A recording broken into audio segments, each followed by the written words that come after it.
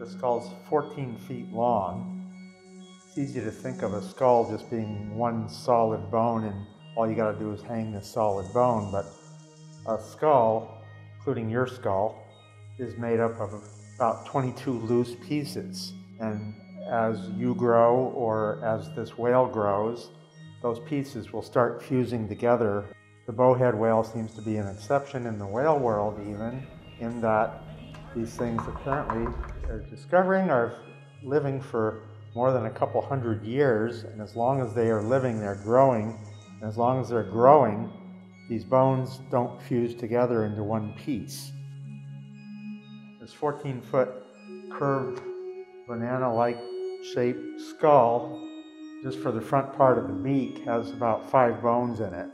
And those bones were all kind of loose and rattly, and they've been sitting on the front of the skull for 50 years.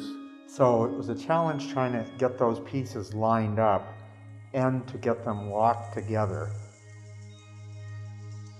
2 other pieces that have been clamped together are the maxilla bones, and they were not anywhere near where they should have been when we started working on this, and it was questionable whether we were even going to be able to get them there because the bones had warped and bent and had spread apart so far over the years. But with clamps and muscle and lots of bolts, we ended up being able to pull them back into place and get those bolted into place. Sometimes we try to hide all the hardware. Other times it makes more sense for strength reasons, to have some of the hardware exposed, in this case so that you can have washers under it, because the bone, once you drill through the outer skin of this, is fairly soft. So in this case we used some washers and put some classy little gold, they're actually brass, acorn nuts.